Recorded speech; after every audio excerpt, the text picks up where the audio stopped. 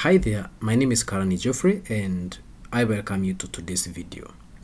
Now, in this video, I would like us to dive into the differences between zero-rated and tax-exempt customers, and I also would like us to see how we can set this up within ERPNext.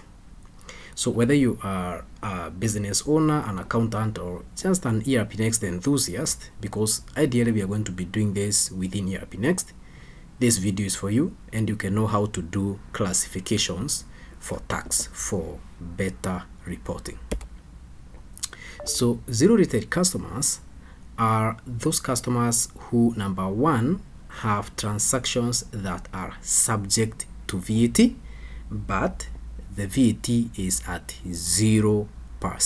So there is a line for VAT, but the rate that is applied for the prices is 0%.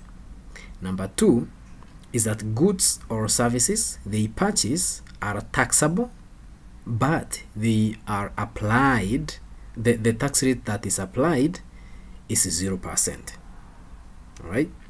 And then the last one is that businesses can claim input tax, that is for the credits for the VAT that they paid when they were buying their own items. So if they're doing an internal purchase and they were charged for VAT, they can claim that if they are zero rated. Now, if we go to tax exempt, here it is almost the opposite of zero rated customers.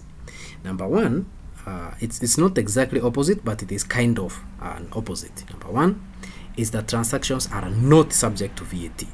If we go back to zero rated, you'll notice that these ones were subject to VAT, but at 0%. Here, they are not subject to VAT at all. Number two is that goods and services are outside of the scope of VAT. So VAT is not even being considered here. In the other one, you notice that the goods and services are subject to VAT, but at 0% rate. And the third one is that businesses cannot claim any input tax. So if they buy items and they are charged VAT, then they record those as expenses within the business. They cannot claim those as credits. And then the next thing is to dive in and see how this is working. So let's do that. I go here to ERPNext. The first thing that we are supposed to set up here is one, what we call sales taxes and charges template. So I'll go to my awesome search and then I'll do sales taxes and charges template here. And once we are here, we can see here I'm in Kenya. That is why this one is showing Kenya here. All right, you can see here. Now I just need to add another one. This is what comes by default with ERPNext. I just need to add one. And this one I can just call them the names. So you don't have to do this. I'm doing this because I want us to be very clear what this is. So I'm going to do zero rated, and then the next thing that I'm going to be doing here, if this is zero rated, then in the sales taxes and charges we need to add a line. This line is going to be on net total. Accounting head, you are just going to select the account which you are reporting your VAT. I can just pick mine. The rate, this is very important. You need to keep this at 0%. Then I save this. Now, what I just did here, I created a sales taxes template called zero rated. So you can give this a name that will help you remember. Then I'll go back and create another one. And this one, I'm going to call it tax exempt. Tax exempt. And now the difference is here. In the tax exempt, here you don't put anything in this chart table, so you go ahead and save this. When you save, now you notice that we have 3. If you open this one, you notice that here we have on net total, which is at 16%. So this is the VAT for Kenya by default, and that is what was added here when I set up the ERP. So that can remain there. So we have 3 now, one for VAT exempt, and then we have another one for zero rated. The next thing that we need to do here is to create a tax rule. So this is the second document we need to touch.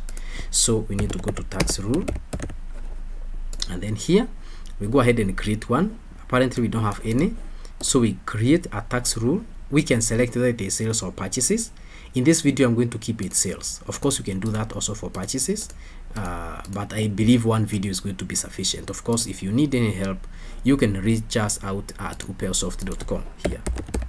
upelsoft.com. You can just look at the domain there, upelsoft.com. You can reach us. We are going to assist you. Let me close that out. So here, I leave that at sales, and then the sales tax template. You remember the sales tax template we just created? This is what we need to select here. So we come here and we select that this one, for instance, is going to be tax exempt. We can pick that first, and then we are going to go ahead and save this. We are going to come back here after a short while, and what we are going to be coming to do here is that we are supposed to populate this customer group. I'm going to be showing you how we are going to use this. Ideally, because we need to either specify whether this is applicable to one customer, which you can select here, or it is applicable to a customer group. Okay, but since you are going to be probably grouping your customers into groups, then you can group those customers that are tax exempt in one group, and we are going to do that. And then we can also group those that are zero rated into another group, and that is the group we are going to select here. And by so doing, all the customers in that group will apply tax exempt sales template, so we don't have to set up one customer after another. So we are going to come back here, and therefore I'm not going to be replacing this. I'm just going to right click here and open a new tab so that we work on this. Then we go back here. So the third thing that we need to touch, because now we need to enter a customer group here, it tells us that we need to do something on the customer group, right? Let's go and create our customer groups. So I go to customer group. Currently I have this. Again, these are default, so I'm going to just leave them there. I will create mine. This one is tax exempt, and I'm just going to save it. I don't have to do anything else. The next thing I need to do is to create another customer group called zero rated, and then I save it. Now, after that, we need to tell the system which customers are in zero rated customer group and which ones are in tax exempt customer group, right? So we go up here and we go to customers. So now we are adding our customers here. We have one amazing customer, so we can just leave that. Create a customer who is in the group zero rated, for instance. So we can say here sample zero rated customer, right? Customer group here is extremely important, so we are going to say this one is zero rated. This one, yeah, zero rated goes with zero rated, and we save this one. Then we create one more customer who is tax exempt. So we open this and we say sample tax exempt customer. Remember, this is the name of the customer.